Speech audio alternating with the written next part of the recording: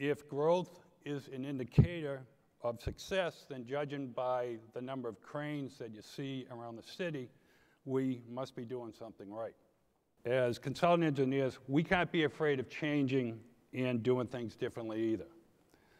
I have spent my whole 44-year career at CDM Smith, and the firm's mission has remained the same since we were founded in 1947 by MIT professor Thomas Camp.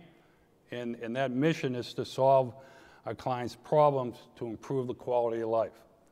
And although our firm's mission hasn't changed, our clients' problems and needs have.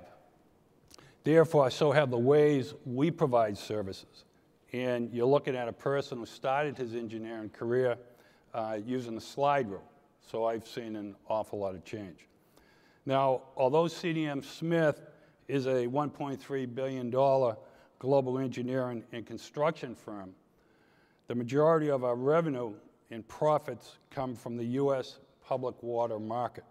So today, I want to give you a snapshot of the direction of that market and what we're doing differently to remain competitive.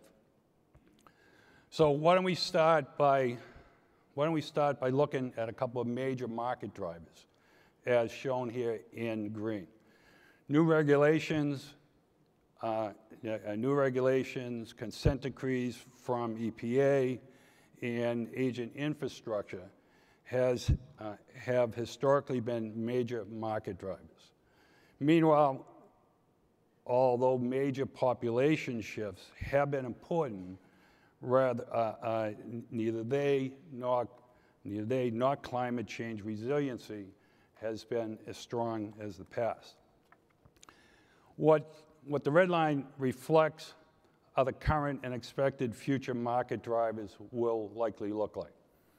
Regulations will always be a driver, and we are seeing more infrastructure upgrade projects, as well as major population shifts driven by economic conditions, housing affordability, and urban trends.